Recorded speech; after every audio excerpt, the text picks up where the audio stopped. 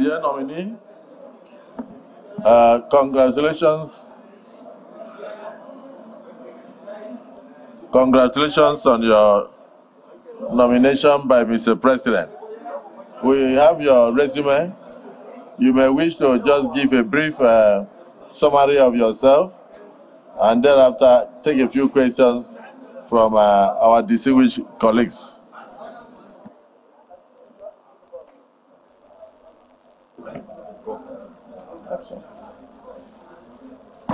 A'udhu billahi minash shaitanir rajim. Bismillahir rahmanir rahim. I hope.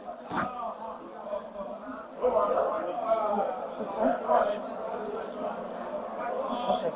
All right. Your Excellency, is it?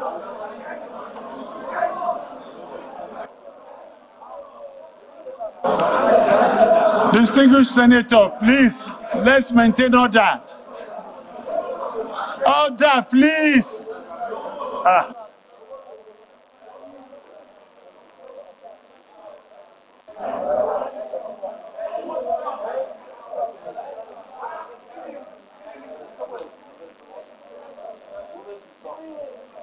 Yeah.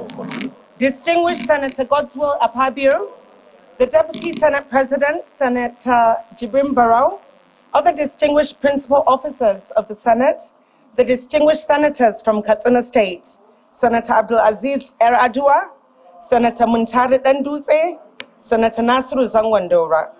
May I also take a moment to specifically mention the female senators, Senator Banigo, Senator Adebule, and Senator Irati Kingibe. All distinguished senators of the Federal Republic, good evening. I am Hannatu Musawa. I would first of all like to express my sincere appreciation to this hallowed house for accommodating my participation in this crucial exercise for the evolution of our nation. First and foremost, I would like to praise the Almighty Allah, the most gracious, the most merciful, for his blessing given to me and to our nation. May I state my sincere appreciation to President Bola Ahmed Tinubu for considering me fit to be nominated as a Minister of the Federal Republic of Nigeria.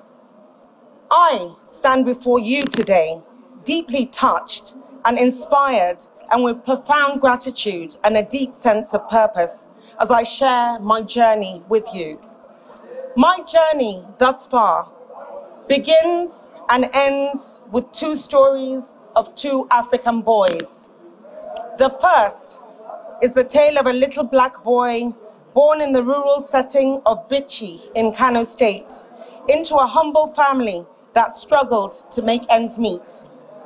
By accident of birth, he started off selling cola nut on the streets just to make ends meet.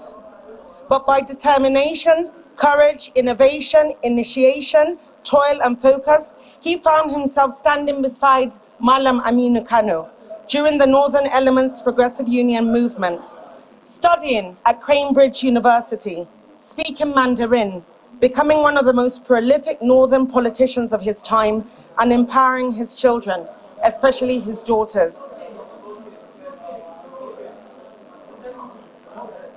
That man's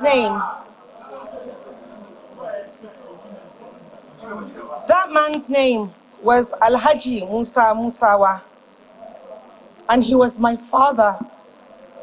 He passed on exactly 147 days ago, approximately 3,551 hours ago. As I stand here today, I do so in fulfillment of his journey, of his legacy, and of his effort.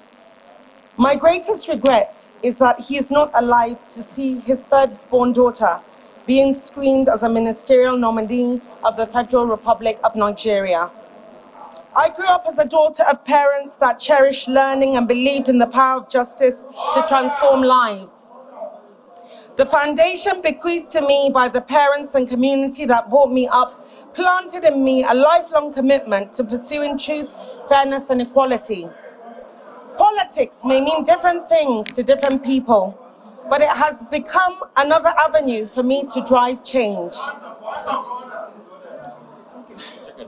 as reluctantly as I am to call myself a politician, however, when one has been an active participant in the political game for 21 years, one is forced to come to terms with the fact that, yeah, Hanny, you probably are a politician. My political journey started in December 2002 when I joined the Buhari organization.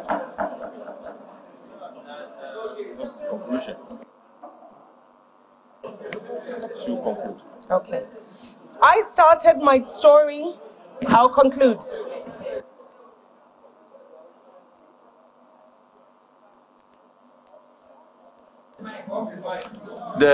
What we expect from you is just verbal summary of yourself. My name is this, that, not an address to the United Nations. So, and once you do that, you now wait for us to guide you as you progress. So I think you have done that adequately. The Civil Senator Abu. Thank you, Mr. President. My name again is Senator Ishaku Abo. I represent the good people of Adamawa North. Mr. President, I want to first of all thank President Bola Ahmed Tinubu for in the first time in the history of this nation nominating 7 women at one fell swoop as ministers designate. Mr. President, we never had it this good. We must encourage women, our mothers, to participate in politics. And Mr. Tinubu have shown this commitment. By this, Mr. President, I call on my colleagues to please Hannatu Musawa to take a bow and go. Thank you.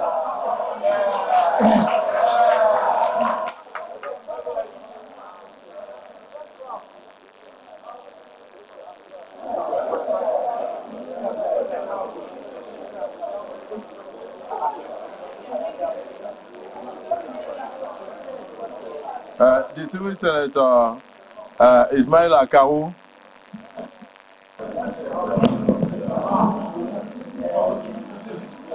Yes. Mr. President, my dear distinguished colleague, I am Suleiman Eka Usmaila, OFR, representing Kano South Senatorial District.